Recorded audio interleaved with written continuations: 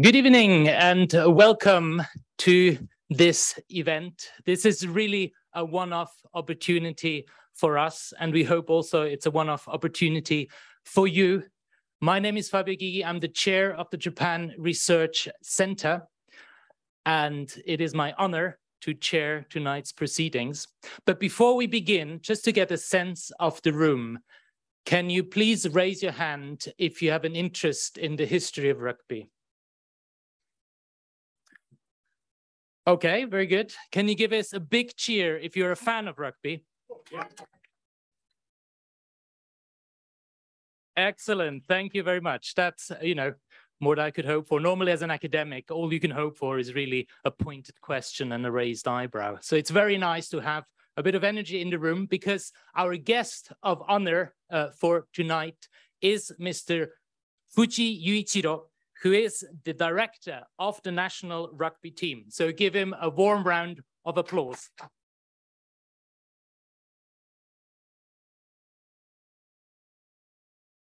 Mr. Fujii was a professional rugby player and the head coach of the Meiji University team, whom he led to victory in the Tokai League in 2003. He became the manager of the Fukuoka Sanix Blues in 2005. In 2019, he took over as the director of the national team and led the Brave Blossoms into the top 8. It was the first time that Japan had scored so highly. As rugby player, his position was center 3 quarterback and wing 3 quarterback. His son, Tatsuya Fujii, is playing professionally for Munakata Sanix Blues as well. So I will first proceed with the interview, and immediately afterwards, you will have the opportunity to ask questions. So prepare. This is your only chance before the big match on Saturday. So I'll swap over. So thank you very much for joining us today. We're all very excited for the England-Japan match on Saturday at the Twickenham Stadium. It will only be the 3rd time that England has faced the Brave Blossoms in a full test match. So what will happen on Saturday? What are your expectations?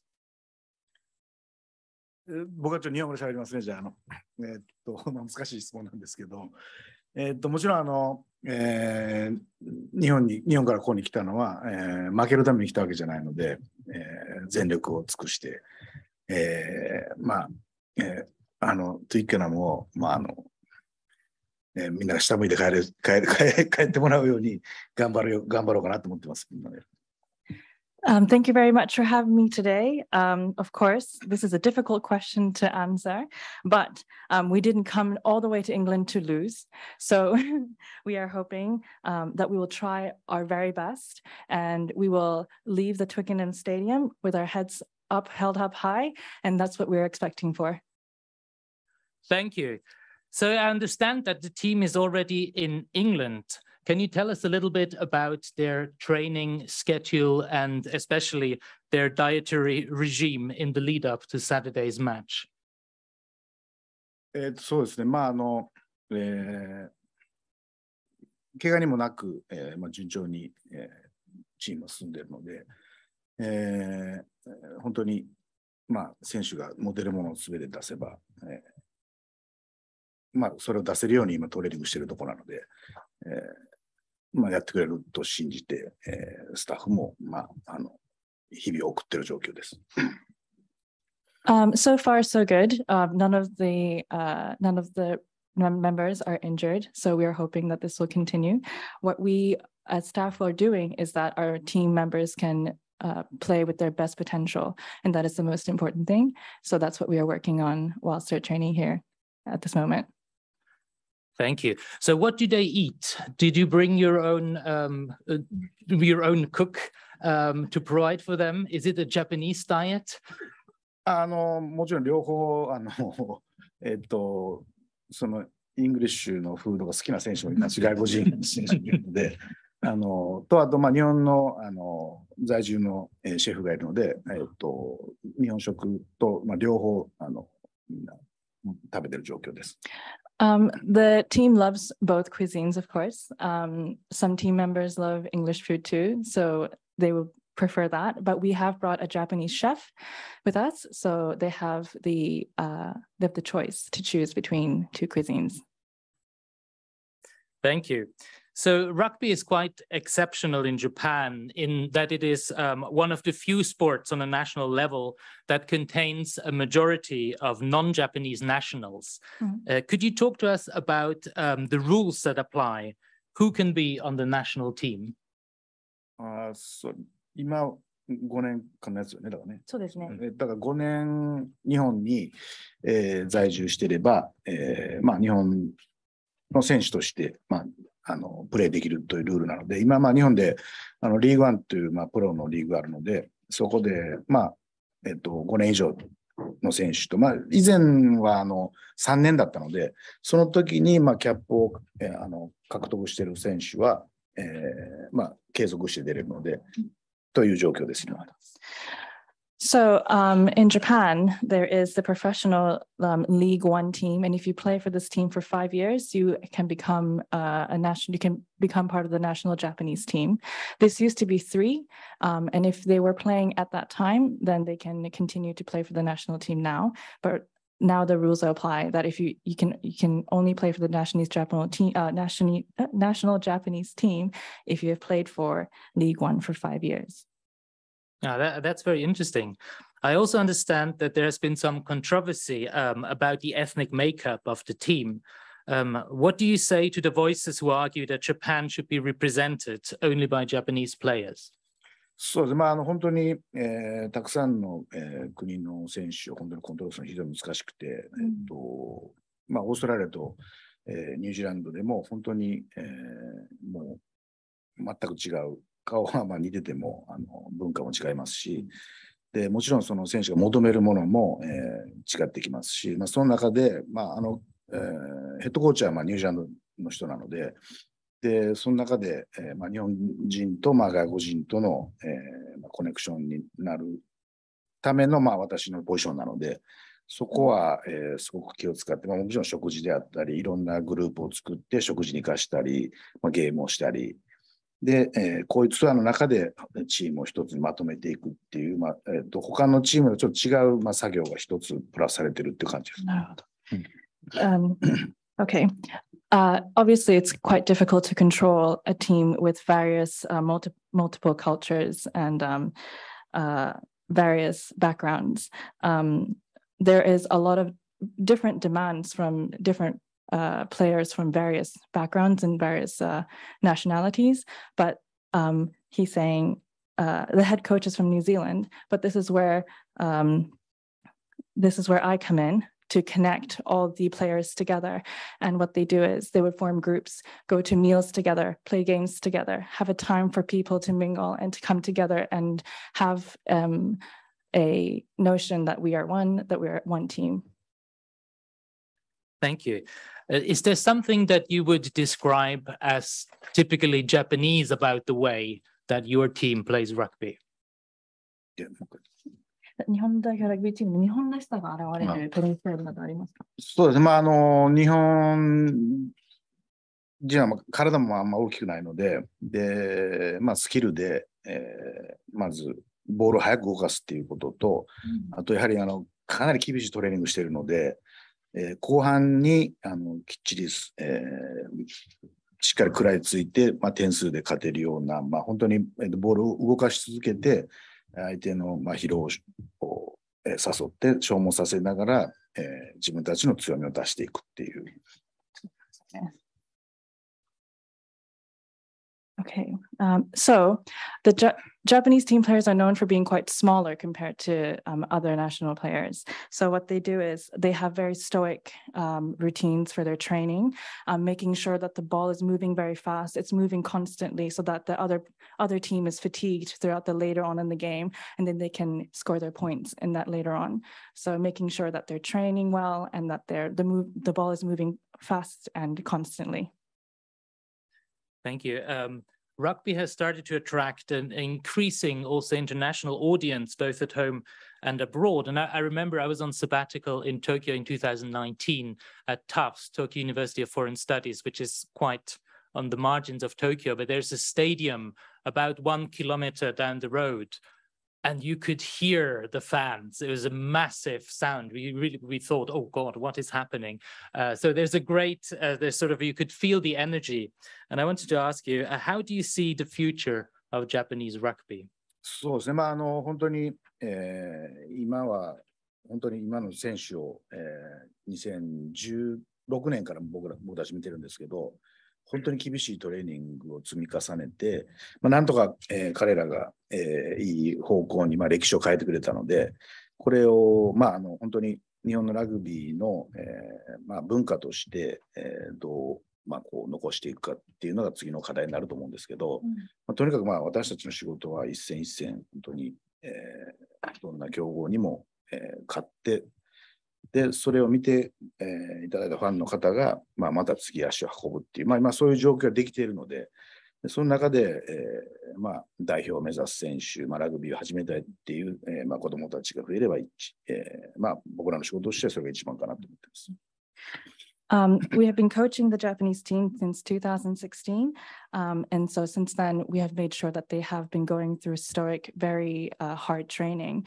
And through that, this team has really made history in presenting rugby culture and permeating that throughout Japanese people in the country as well. So our job right now is to maintain this Japanese rugby culture, making sure that all matches are done with every bit of their capacity, making sure that they win and have a relationship with the fans. And so that in the future, there are more children who are interested in rugby and who want to become rugby players, and making sure that this rugby culture is continued into the future. Thank you.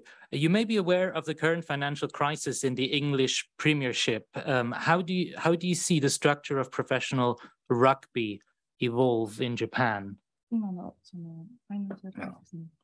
そうですね。本当に、日本も今走り出したところで、リーグワンっていう新しいリーグが去年から始まったんですけど、プロに移行していこうとしてるんですけど、そういう中で、今回のワスプスのいろんな話であったりとか、僕らも、そこを、どういうふうにビジネスと、ファン獲得と、強化をつなげていくかっていうのは次の大きな課題かなと思ってます。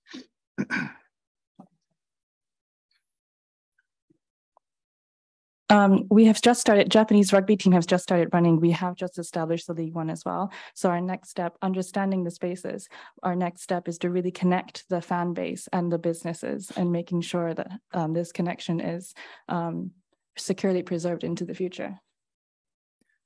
Thank you very much. You now have the unique opportunity to ask questions. Obviously, you won't be able to ask about strategy for the match on Saturday, but anything slightly more general, please feel free. Mr. Fujii will have to return to Teddington after this. So this is your opportunity. Yes. Do the top Japanese clubs have an academy system to train young players and to bring young players on? そうですね。日本には今プロになる前にみんな大学に行くんですよね。もうで大学の強豪強いチームが基本的には、そこで選ばれた選手が、今例えばサントリーとかパナソニックに入っていくので、アカデミーというアカデミーは実はあんまり日本ではなくて、入社してからプロの選手になっていくっていう人が大半で、最近やっとちょっと19歳、高校卒業してそのまま、プロに入るっていう選手が増えたんですけど、今後、アカデミーという考え方も必要かなと思うんですけど、日本のスタイルとしては基本的には大学に行くので、大学のチームで、ラグビーを、高校、大学とやってからプロになるっていう感じです。So to answer your question, Japan doesn't have like an academy, but what happens is a lot of the team players go into university, and then the strong university teams, if you're in a strong university team, you get picked up into going into a rugby team, a national rugby team, and from there, like top leagues in Japan, and from there you are chosen to be in a Japanese national rugby team. There is a necessity perhaps in the future for Japan to set up an academy, but it is normalized in Japan for you to play rugby throughout high school and then go into university and then go into a league and then perhaps be picked up in a national team. Any other questions? This is your chance. Yes, please. It follows on a bit from that you talking about children doing it at high school. Is there any children under 11, like a Saturday club scheme or things そうです like ね。 that? だから、子供の頃に、ラグビースクールたくさんあって、そこから高校に行くんですけど、高校に行くと、その高校でしかできないんですよね。だから、例えばイングランドとかニュージーランドだと、もちろん高校のクラブもあると思うんですけど、町のクラブに入っていろんなところでできると思うんですけど、日本の場合は一つの高校に入ったらそこでしかラグビーができないんで、そこが、強い高校であれば強い大学に行けるっていう、そういう、なるほど。So to answer your question, there are rugby schools from a young age, but in Japan, once you enter a rugby team in high school, in secondary school, that becomes your team. And so you can't really join into a town-led rugby team or a council-led rugby team or any sorts.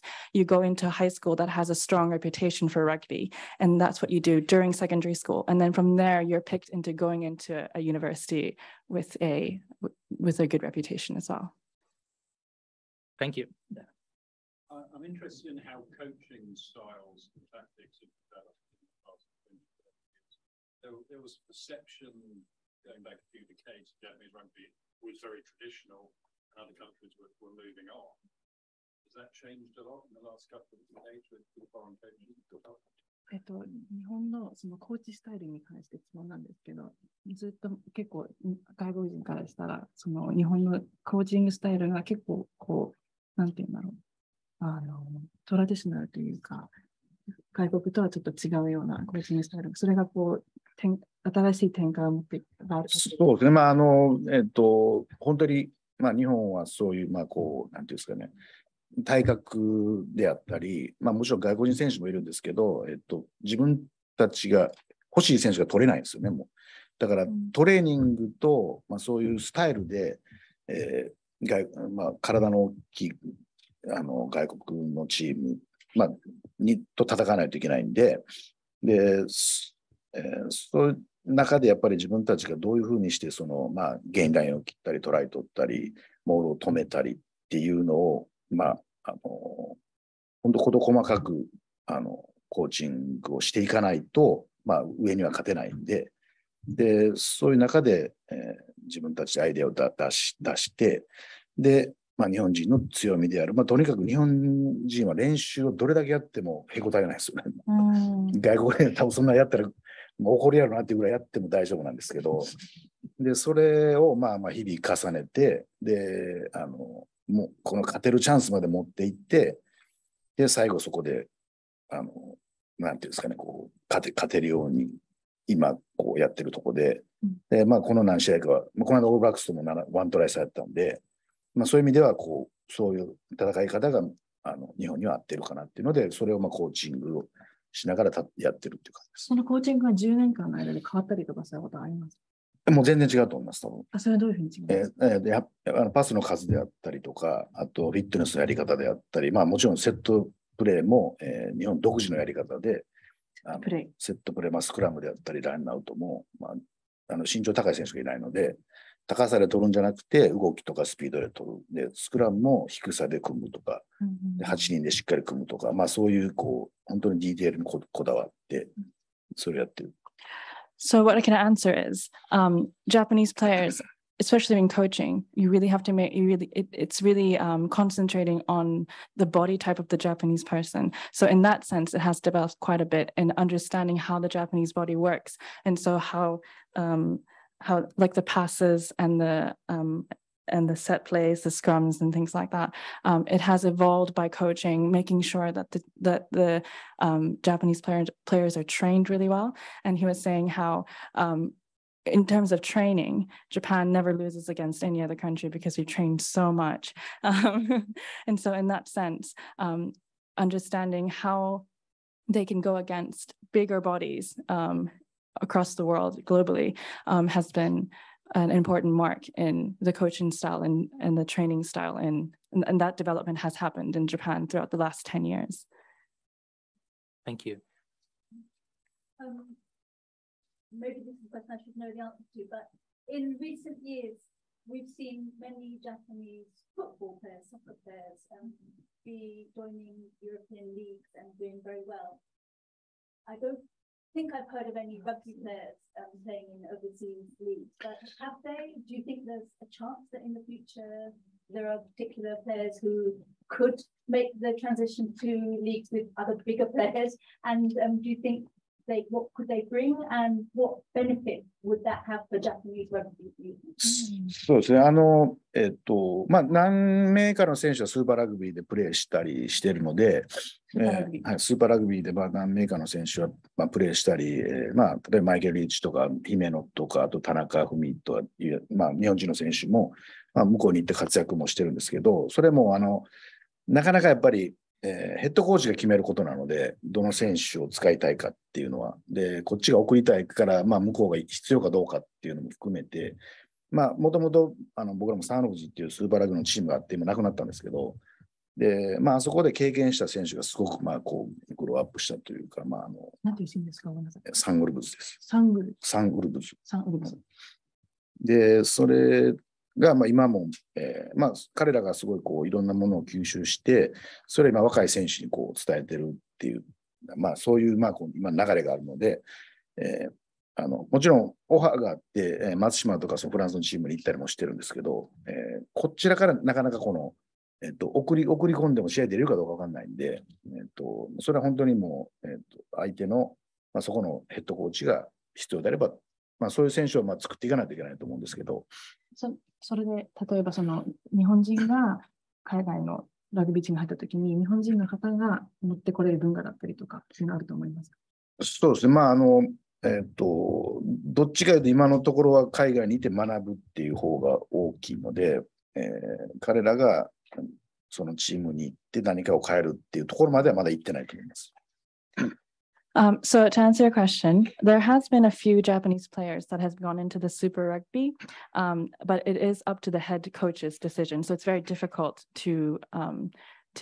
for Japanese players to go into foreign rugby teams. There used to be a Super Rugby team in Japan called Sun Wolves, and so it's no longer exists. But some players who were in it are able to share their experiences with the Japanese rugby players today. So that's a really great positive move forward. In terms of Japanese players bringing something new to foreign rugby teams, they're still in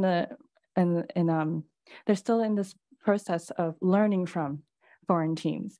They haven't really gotten into cultural exchange. So that development is necessary, but we're hoping to grow more in terms of that in the future. Excellent. Thank you. There's two more questions here. Yes, please. First of all, congratulations on the team's performance for the last World Cup and since, and also for the way the country put on such an amazing World Cup. I was just wondering what your plans for Paris or for France 2023 look like. Have you determined a pre-season location, pre-tournament location where the team will be based, and perhaps why that area? 2023年のパリに関して、チームはそのシーズンで、プリシーズンでどこにいるのか、行くのか、考えている。It's a pre-season? Pre-competition. Pre-tournament. そう。一応、ベスト8以上を目指して今、ベスト8以上を目指して、前回がベスト8だったので、それ以上目指して頑張りたいなと。I hope I'm answering your question. We hope to be, last time we were in best 8. So we hope to, is that answering your question? No. I think he was asking what the plans are before the tournament in terms of location of the training. トレーニングのロケーションはどこになるか、フランスの。それは、ワールドカップ期間中か前ってことですね。前はイタリアに行って、それから、フランスに移る。イタリアと。planning to be in Italy and then moving into France. Thank you. And there is one more. Okay. Yes, first here. And You mentioned the Sunwolves. I know that didn't work out in Super Rugby, but now that the South African teams have left Super Rugby and it's focused on the Pacific, do you see a future where Japanese teams are part of that competition again? 僕らも残りたいんですけど、スーパーラグビー側からノーって言われたから。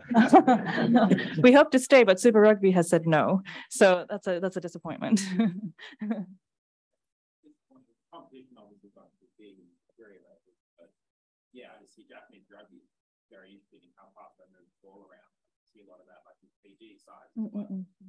そう、日本のそのラグビーチームのボールの速さにすごい関心を持っているので、残れたらいいなっていうふうに。そうですね。だから多分エンターテインメントとしても多分人は入ってくるんじゃないかなと思うんですけど。We think that 何度も言ってみたんですけど。We try to convince them. コロナの状況でこう難しい状況だったんです。We tried to convince them because we think that it is great entertainment at the same time as well in the style that we play, but due to the COVID-19 as well with the pandemic, it has been a very difficult transition.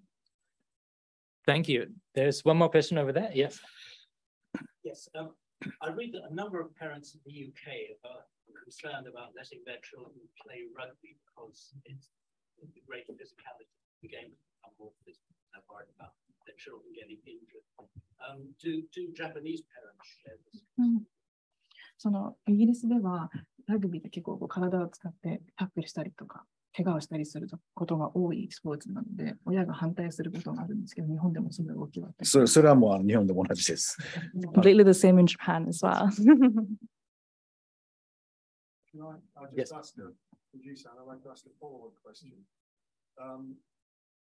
In the professional game at the moment in Europe, New Zealand, and particularly England, there's a big controversy over concussions.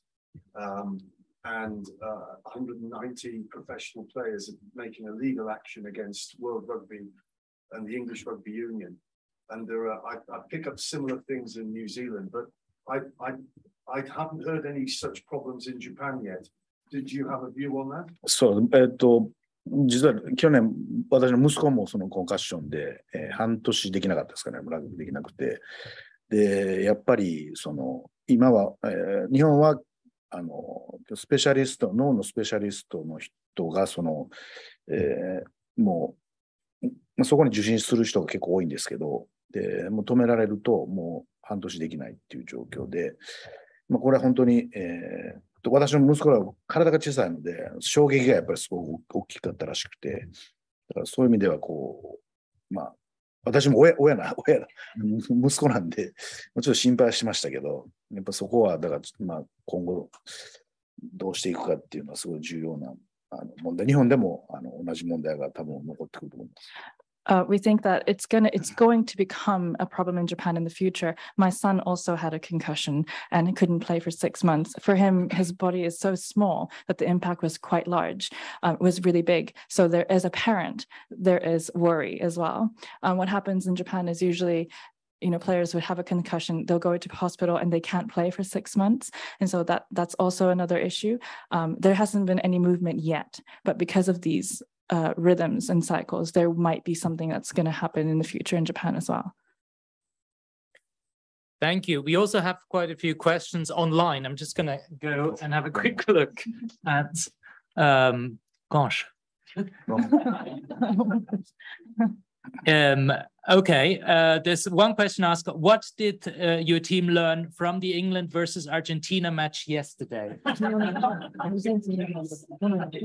そうですね、これだけはちょっとまだ答えれないから。Sorry, cannot answer at this moment.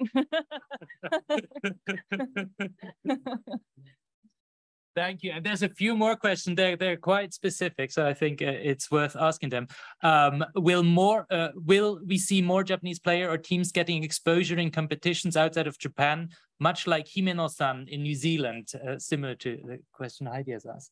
日本人のプレイヤーの方たちがもっと海外に発展していって、日本人のプレイヤーを見れるような環境がこれから整っていったりとか、そういうさんのように。そうですね。いろんなオファーが来て、なかなか、イギリスのシーズンと、重なったりする場合があったりして、あんまりこっちに来る選手はいないんですけど、まあ、スーパーラグビーであったり、まあ、フランスに行った選手もいますし、求めていくと思います。There has been offers that has been made, but sometimes there's an overlap with an English season, so that it becomes difficult for players to be more come into a foreign team. But we are hopeful. There is hope. Thank you. There's two more practical questions maybe that we want to answer. If your high school has no rugby team, can you still join a combined team? そうですね。人数が足らないところはコンバインドで出場できるようになっているので、高校違う高校にいて、例えばこっちは5人しかいなければ、こっちのチームと一緒になって、参加はできるようになります。ただ予選があるので、それで勝てるかどうかっていうことで、まあ、なかなか本当の全国大会に出るのは難しいですけど。Okay. So you can combine with another high school, and that is a way for you to play in a high school rugby team. It becomes difficult. It's up to the high school to win against others, but there is a possibility you can join a different high school for rugby. Thank you. And one last question, which I thought was that's quite cute. I know nothing about rugby, but I'm going to the match that is happening on Saturday and looking very much forward to it. Is there something in particular that I should be looking out for in order to enjoy the match, even as a beginner?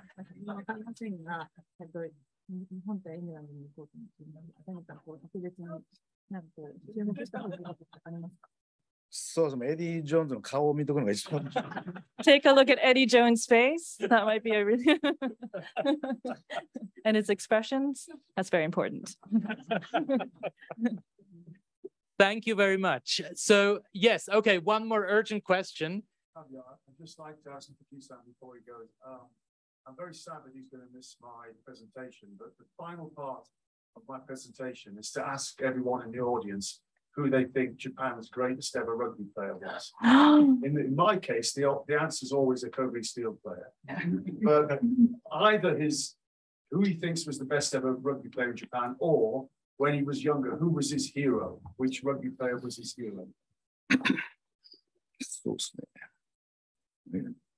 まあ、今回試合には出ないかもしれないんですけど、今回出るかなちょっとわかんないですけど、今、ワーナ・ディアンズという、まあ、20歳の選手が今、ワーナ・ディアンズって、まあ、日本に今までいなかった2メートルの選手なんですけど、彼は高校からずっとも日本にいて、で、なんていうんですかね、日本で育ってるんで、2メートルで本当に優しい、本当にタックルも全然いかなかったんですけど、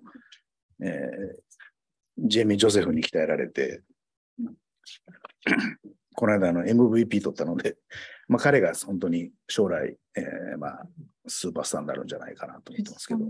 ヒーローだった。アイドル的な。僕のですか？僕のアイドル的なヒーローはあんまいないですね。I don't have a hero myself, but there is a player called Warner Diaz. He's 2 meters tall. He plays for Japan. He's been in Japan since high school, so considering him as a Japanese player as well, he is a gentle giant, a very warm, generous guy, didn't tackle, didn't want to hurt people, but have got the MVP. So really looking forward to his play style and his future in the Japanese rugby team.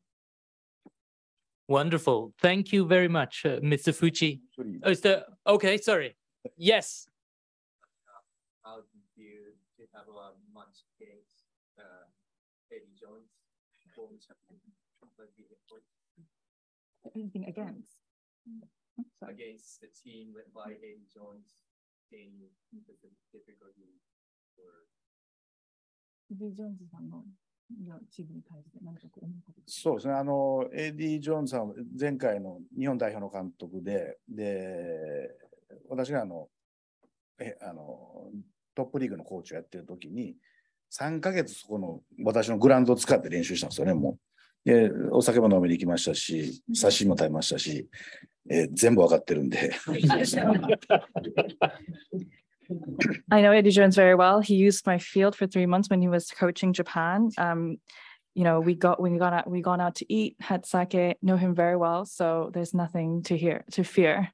Know him inside out. So nothing to fear against him.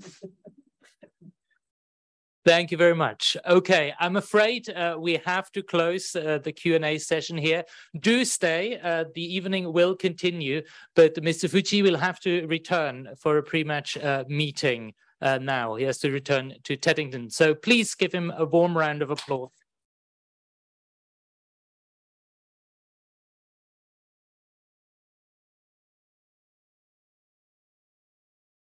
Okay, I'm just set up for our next bit because on the program now we have a comedic duo extraordinaire. Can I please ask you to join the panel and I'll put up the PowerPoint. We'll start with a drum roll. Reg Clark, to my right here, is CEO of Rhino Sports and Leisure Ltd. After graduating in modern history and winning 2 rugby blues at Oxford University, he joined Kobe Steel in 1980 to work and play for the company rugby team from 80 to 83. He had a city career with Swiss Bank Corporation and JP Morgan before rejoining Kobe Steel as European Finance Director from 88 to 97. In 2016, he received the Foreign Minister's Commendation Award from the Government of Japan for services to UK-Japan relations. He's currently also a visiting professor at Nihon University in Tokyo.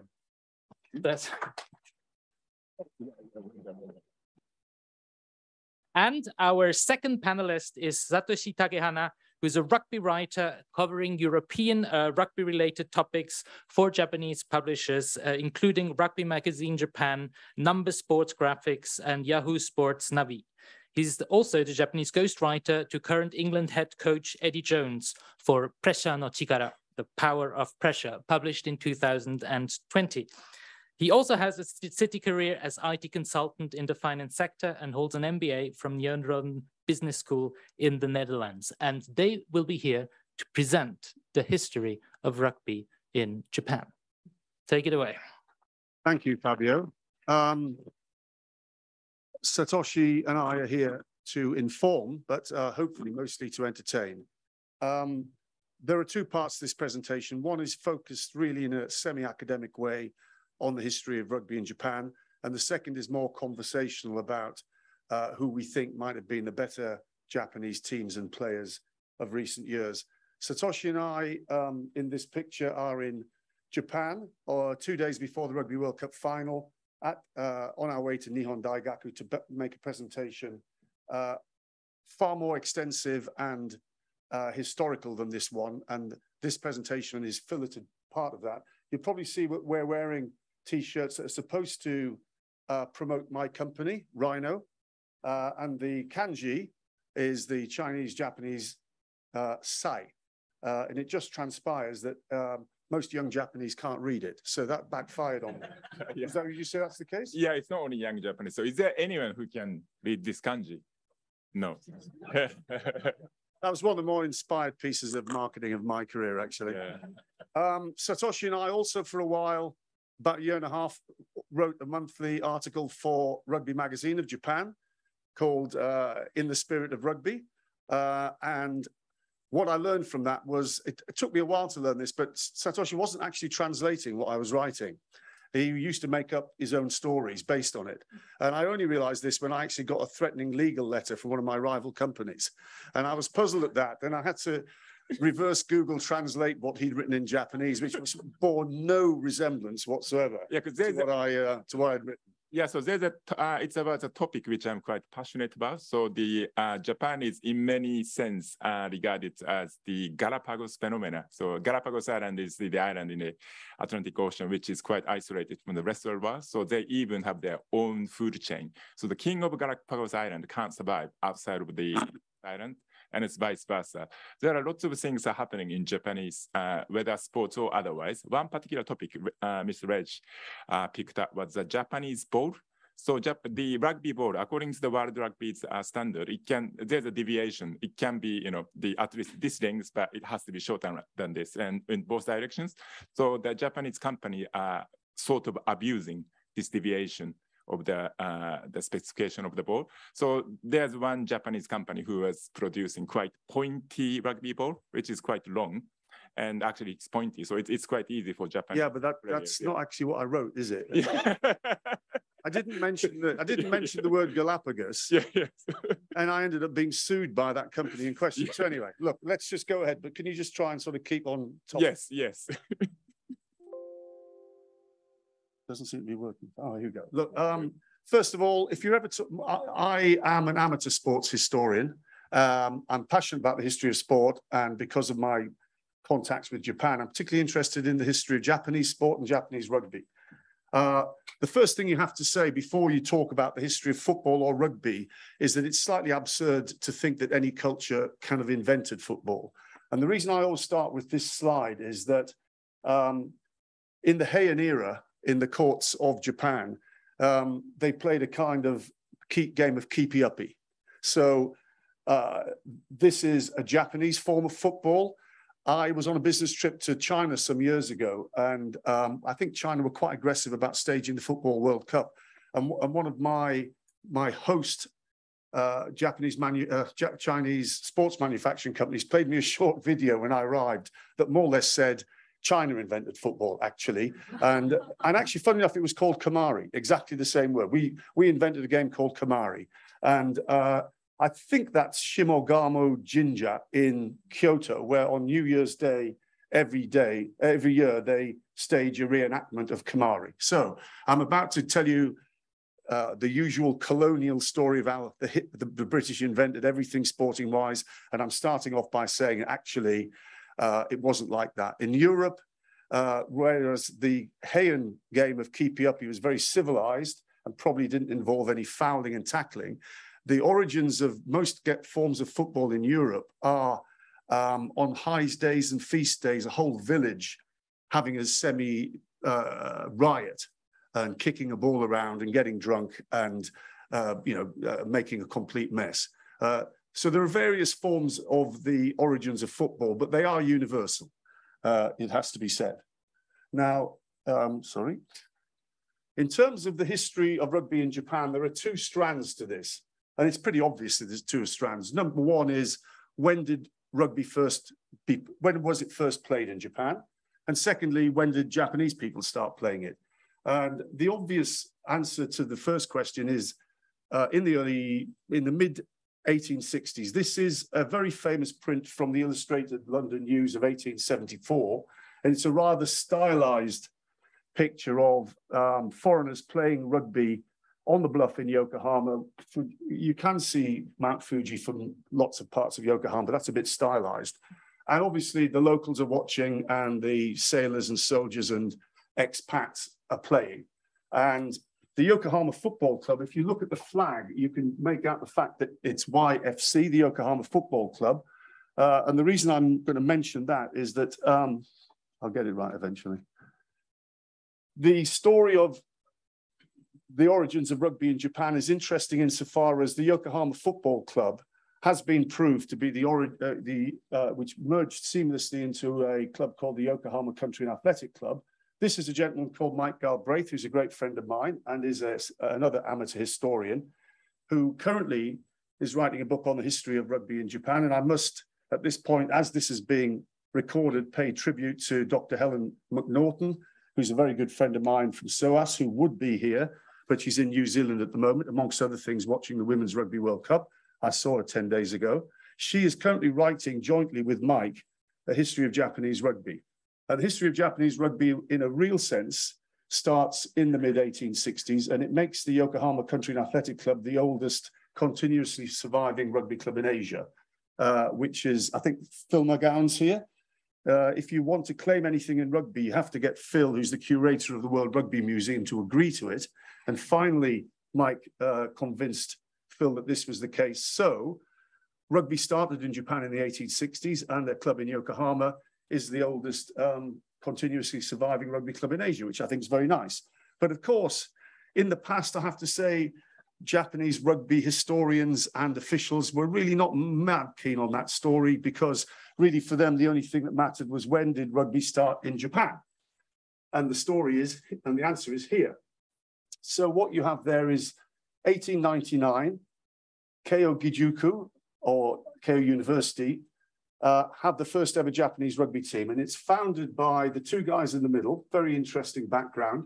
The guy on the left is Edward Bramwell Clark, who had an English father who was a baker in Yokohama, I believe, and a Japanese mother. And he went from Yokohama somehow to the University of the West Indies, which I've never managed to understand, but then on to Cambridge, where he met the guy on the right, Ginosuke Tanaka. So they met at Cambridge. And somehow they ended up both teaching together at Keio, and they decided that they'd get the guys together for a team. The first ever team they played was the Yokohama Country and Athletic Club. There's no one else to play, but this is the first team. And I think I just love this photograph because it's taken a lot of staging, the two sort of mentors in the middle. But if you look at the physique of those guys, I just think the idea that the Japanese have a physique unsuited to rugby, look at those blokes. I mean, they look to me to be made for rugby. And I love the way that they've been taught to sort of look into the distance with their arms folded, like you see in all sort of Victorian photographs of that era. So rugby starts 1899 onwards. In the 1910s, it begins to make some progress. But the next great leap forward in Japanese rugby history is presided over by this gentleman called Shigeru Kayama. And he was obviously a rather aristocratic background, I have to presume, because he went on tour of the world and Europe with the future Emperor Hirohito when he was Crown Prince in the 1920s. And amongst other things, he certainly trained and played with Harlequins in Richmond and came back to Japan and wrote the definitive book on rugby called Rugby, which was not just about these are the rules. It was about this is the ethos of the game. And it was decided by the powers that be that actually we quite like the idea of using rugby in our educational system.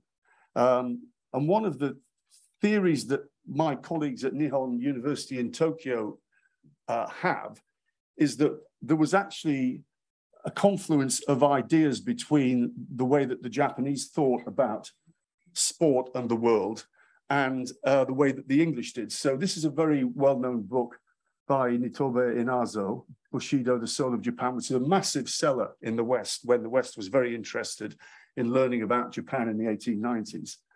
And the theory of some people is that the idea of manliness and chivalry and a way of behaving that was shown, for example, in Tom Brown's School Days, which was published in the 1850s, rather meshed.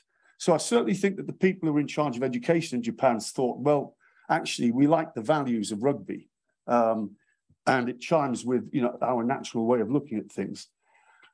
A nice story I like to tell about the history of Japanese rugby is that Shigeru Kayama designed the first ever Japanese rugby jersey. And you'll see that there are 3 cherry blossom flowers, and one of them is an unopened bud.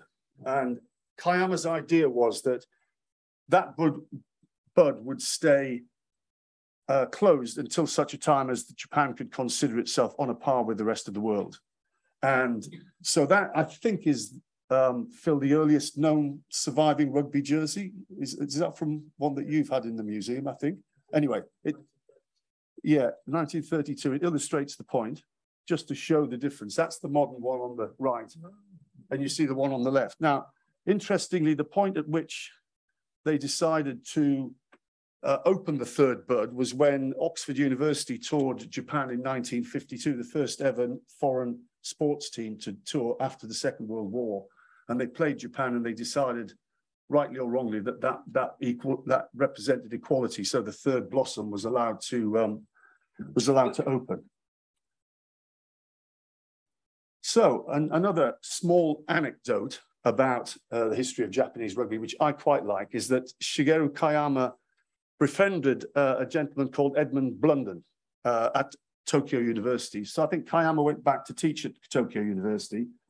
And Edmund Blunden is one of our most famous and revered war poets who survived the trenches of the First World War and went to teach English at Tokyo University and became a great friend of Kayama. And he wrote this poem. It's not his best poem, I suspect. I'll try and read the first verse to you if I can, in case you can't. I hear from winters long ago, resounding to the frosty sky, the shouts of feet, feet, feet go low, the splendid roar that hailed the tribe. I hear from winters yet to come, those old glad cries from throats hurled, and feel when you and I are dumb, still rugby will refresh the world. Now, I think it's a very nice line, still rugby will refresh the world. And the interesting thing is that this is now the rugby club song of Tokyo University. So if you go to a Todai game, the teams all get together afterwards in a rather stylized way. They have a beer, they have a snack, and they sing their rugby club song against each other. And if you're first listening to this one, after a few minutes, you think, actually, that's English that they're trying to sing. And that's what they sing. Now, the interesting thing is in the 1930s, at the time when Japan went extremely nationalistic and were not necessarily in favor of foreign words and concepts, rugby temporarily became known as Tokyu, which is fighting ball. So rugby was dropped and they were playing a game called Tokyu. Whenever I bumped into some old guys from Tokyo University, I said, well, presumably in that era, you dropped your rugby club song because it was in English. And of course they didn't. They kept singing it in English. I think this is quite a fun thing to look back on. So there's a few sort of strands that I've plucked out from a much longer lecture on the history of rugby in Japan. And that leads us really up to the Second World War. And I want to next talk about the time since then, since 1945. But Satoshi, have you got any sort of things to come in on there that you want to? What?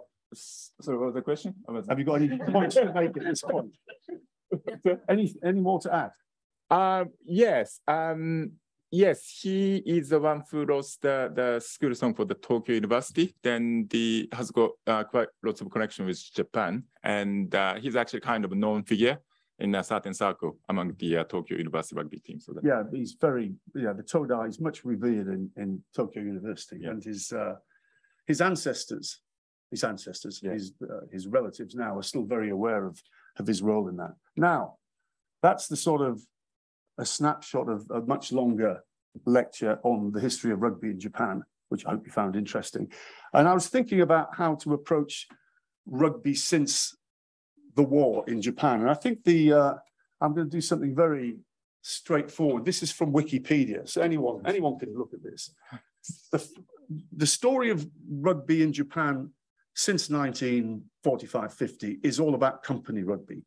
So there's a very interesting question. Why is company rugby so dominant in Japan? And in the so-called amateur era of rugby prior to 1995, this was quite tricky, really, because the Japanese would say, yes, rugby's an amateur game. And they'd say, well, yeah, but you've got company rugby teams, and the company teams are recruiting people like me, really, to play rugby, even though you had to work. That was a delicacy that was well managed by Japan, the JRFU. But the fact is, it's still dominated by companies. I don't think it's a bad thing. I think it's a reflection really on Japanese society. Less so now, but certainly in the 50s, 60s, 70s, 80s, if you joined a Japanese company, it dominated your life. It wasn't, if you played squash or badminton, it was for the company team. Everything you did was to do with the company. So the fact you played for the company team, no big deal. It's the same as rugby for everything else. The other big factor, I think, really was land. And I think the absence of playing fields and land on which to build stadia has been an under-recognized part of the history of sport in Japan. So one of the reasons that company teams dominated the post-war scene was that certainly the big steel companies and the railway companies had land on which they could easily put a rugby pitch. And it was very different for other, you don't get neighborhood teams in Japan. There just isn't a place to play. You do get them, but it's hard work for the people who are involved in that. So I'm going to ask two questions to finish off the lecture, and then I really want to get other people's opinion, as not just Satoshi's. And the question is, who was the best ever team that Japan ever had? And who was the best ever player that Japan ever had? So these are my two questions to finish with. And we're going to scroll through these stats. So if you look at that, I would point out there's in the early days when it was the NHK Cup for 3 years, 3 years in 5, a team called Yawata Steel, which was based in Kitakyushu. Was still an independent company then, but then became Shinnitetsu Yawata, as it still is. And at that time, from 1960 to 61, all the way through to 1997, 98, the format in Japan was that they'd have a company championship and then they'd have a university championship.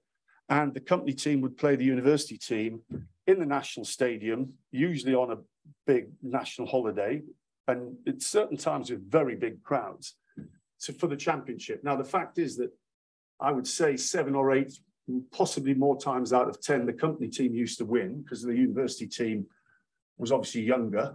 But it was a nice concept and it lasted all the way through, as I say, to 97, 98. Now, if we scroll down here, you come into a period where a different Nippon Steel team from Kamaishi in Sendai, correct?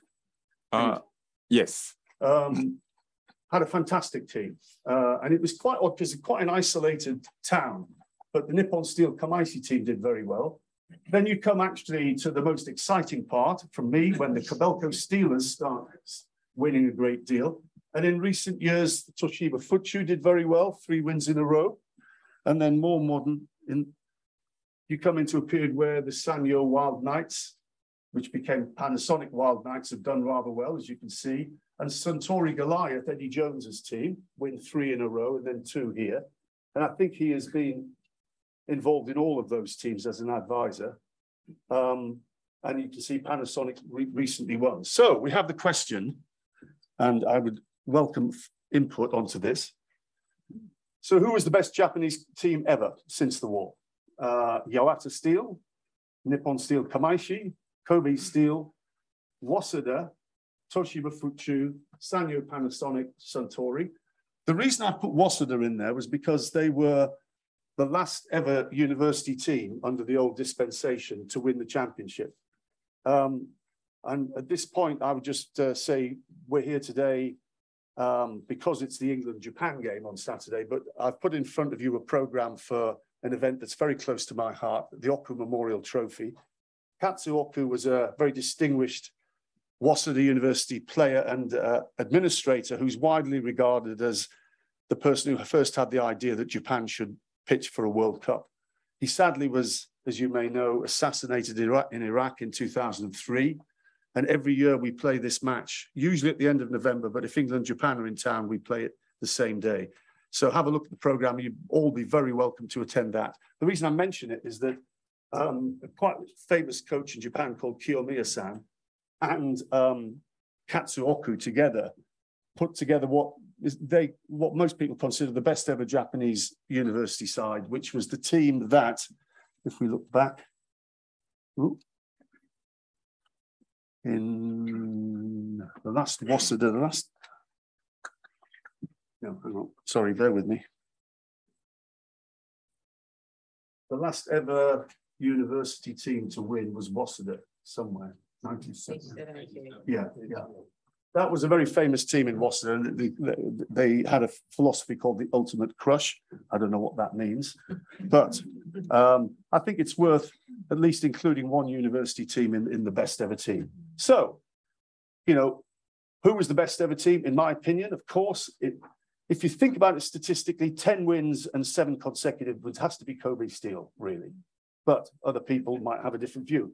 Satoshi, what do you think? Oh, well, yeah, definitely Kobe Steelers, yes. You agree? Yeah. Well, that's no good. Yeah. As someone who knows absolutely nothing about Japanese,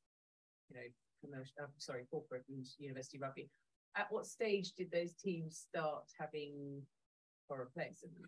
Foreign players? Yes. Yeah, okay. Well, without blowing my own trumpet, I was the first foreigner to play top-level rugby in Japan for Kobe Steel for 3 seasons, for 80 to 83. It then became a bit of a landslide, especially in the 90s. So those ones at the bottom there, they all had, did they have huge, mainly international teams? Well, the good thing about the Japan top league, or whatever it's called now, first division, is that there is a limit on foreign players. both the number you can have on the books and the number on the field at any one time. Now, until recently, it used to be 3 on the pitch. What's the current rule, Satoshi? Do you know? Well, yeah, there are some caps, yes. I don't know how many. It's more than 3, but they kept the limit on it because, you know, otherwise, what does it do to develop the game? The first non-Japanese player ever to play rugby for Japan was a guy called Paione, and he was a Tongan who went to Daito Bunka University. And I think he played for Japan in 86, 87. And since then, my final slide is of Dan Carter, who played for Kobe Steel. I mean, that tells you all you need to know. I think these days, because of the seasonality, it's possible for for leading players, especially from New Zealand, Australia, and to a lesser extent South Africa, they can actually play in the European season for half a season and play in the Japan League. And I won't go into detail, but the money is phenomenal. I mean, the Japanese corporate teams are paying phenomenal amounts of money to foreign players. And, you know, the dream scenario at the end of a distinguished career, certainly in New Zealand, possibly South Africa and Australia, is to end up playing half the season in Japan and half the season in Europe. That's your payday. So again, I'm very biased as to what the answer to that is, but you know, that's the scene in Japan. It's corporate dominated. Well, that's, you know, nothing wrong with that. After the World Cup, there was an attempt to try and make a more franchise-based model for a top league. So, for example, Oita was a huge success as a venue in the Rugby World Cup, and they thought, well, let's create a franchise in Oita. But this involved going to Kobe Steel and saying, would you mind just dropping out and letting the team be Kobe, and going to Toyota and saying, can we have a Nagoya team? And just, you know, and of course, you know, the answer from Kobe Steel and Toyota was no, we quite like our rugby team. So the power of the corporates saw off that attempt to make it more city regional franchise based. And I don't have a view on whether that's good or bad. I mean, I just think the system is what it is. I think it works in Japan on a corporate basis, and it's been in place for decades. And I think you be wrong to tamper with it. So there you are. That's teams. So who was Japan's best ever player? So this is Reg's list, and Satoshi's got his own list. So this is actually much neglecting recent years and is really focused on times that I played. So there's a gentleman called Demi Sakata who, remarkably, he played at Kintetsu in Osaka and for All Japan. He went to New Zealand for a couple of years and actually almost got selected for the All Blacks. He was a winger. He was that good. A guy called Hiro Shukazawa, who was a very famous university player, who instead of joining a company team like Kobe Steel or Nippon Steel, joined Sumitomo Bank and continued to captain the Japanese team by training on his own and not playing for a club team, which was remarkable. A guy called Yuji Matsuo, who I played against. Incidentally, Hiro Shukazawa was one of the founders of London Japanese Rugby Club, and I remember playing with him to my great pleasure. Yuji Matsuo was a great fly half for Nippon Steel, who always hammered us when we played them, and I've never forgiven him, but there you go. Toshiyuki Hayashi, at one time I would have said Japan's greatest ever forward, first Japanese national to get a rugby blue at Oxford. Seiji Hirao was an absolutely fantastic player for Kobe Seiko and Japan, who sadly died too early of cancer a few years ago, but world class. And more recently, the star of the 2015 Rugby World Cup, Ayumu Goromaru, who certainly played some Super Rugby. And Michael Leach, I think it's a remarkable, I've picked all Japanese nationals, but I think that Michael Leach is a fantastic story. He's born in New Zealand of Fijian heritage, moved to Hokkaido when he was 11. And as far as I'm concerned, is as Japanese as he could be in a real sense. And I would say in the last 10 years, there have been many, many years in which I put him as one of the top 5 players in the world. In the last game at Twickenham between England and Japan in 2018, he was unbelievably good. But my cultural favorite clip of a Japanese rugby team in the changing room is Michael Leach at the center of the room, surrounded by the players, delivering his pep talk in perfect Japanese. And they have translators around the room translating it back into English for the non-Japanese players, which I just think is fantastic. Sort of cross-cultural glimpse. So This is my list. So Hiro Shukuzawa, Demi Sakata, Matsuo-san, in his action shot, he runs a bar in Shibuya, which I go to every time I'm in Tokyo, and he still hasn't bought me a drink. Maru Hayashi, great player. Gorumaru, Michael Leach, and Seiji Hirao. Now, what do you think, Satoshi? You mentioned a couple of guys more recently who've played in Super Rugby. Yeah, the Kotaro Matsushima or the Kazuki Himeno. So those players played abroad in recent days. So they must be. Which ones in particular? I don't know, both of them. I think one back. Just mention their names again. Kotaro Matsushima. He played for the Clermont. Okay, Clermont. Yeah, then the Himeno played Highlanders for the Super Rugby. So. Has anyone else out there got another candidate that you'd put forward as Japan's greatest ever player? Oh, yes, the winger. Yeah, record try scorer. Yeah, I should have put him in, actually. That's fair. Yeah, he'll never forgive me. Don't tell him. Anybody else? Any ideas? Oh, yeah, the winger, yeah. He didn't play abroad, but he played really well for the World Cup for Japan. Okay. Yeah. Okay. I mean, this is heavily weighted towards I haven't been very good on the last 10 years. Just go back 30 years. Yeah. So that's the era that I live in. So, okay, well, this is, I mean, you won't be surprised. I'm going to have one concept. Sorry? Yes. Oh, yeah. Number 8. Yeah. He had a fantastic World Cup in 2015. I agree. Well, here's mine. So having nominated Kobe Steel as the best ever team in Japan, I would normally have said in the past, Maru Hayashi was Japan's best ever forward. And I have to say now, I really think that has to go to Michael Leach. So it's not all Kobe Seiko. So he's a great player. But Michael Leach, I just think as a captain and a player has just been unbelievable in the last 10 years. So he's got my vote for Japan's best ever forward. But I have to say that I still think Japan's best ever back and player was Seiji Hirao. I think he was just in a different league. So you have to have a reward for giving a lecture, and the next 2 slides are a complete indulgence to myself. So I was fond of Seiji Hirao. We played together for Richmond in 1985-86 in the middle of his career. Yeah, bit of hair there at the time. And I was very moved. One of my top experiences in the Rugby World Cup in Japan was actually not watching a match in the stadium. I watched Ireland play Japan in the Kobe fan zone, which was on the waterfront in Kobe. And it was actually just a fantastic experience, as good as being in the stadium. But there was a whole exhibition or memorial to Seiji Hirao, 20, 30 yards of pictures of him, which really moved me, actually. So that's a picture of me paying tribute to my old mate. He's sickeningly good looking, actually. He was the David Beckham of Japan when he first arrived.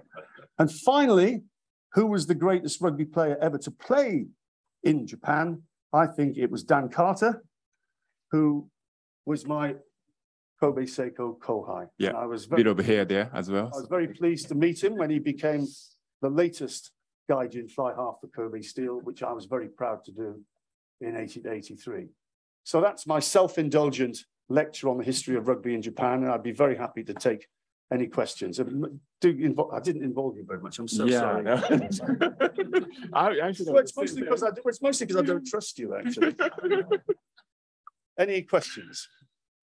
If you work for Toyota, say, and you play for the company team, how do you balance your career?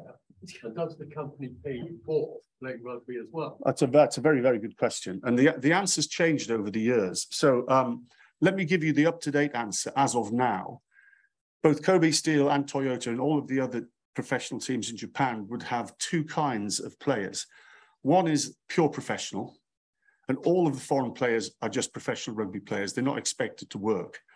And they have a type 2, which is people who are actually earmarked to stay in the company, and they will be given time off to train. But unlike their other players, some full-time professional Japanese, all of the foreigners, they would train and then have to go off and work in the afternoon. So all of their colleagues working around them would know that, you know, 3 afternoons a week, they won't be here because they'll go and train. So I think that's a nice 2-tier system because it gives you the ability to exploit your rugby ability, but still lay down the foundations of a proper career in the company. And genuinely, if these people are good, they won't be discriminated against as jocks or, you know, sportsmen in future. They can make it.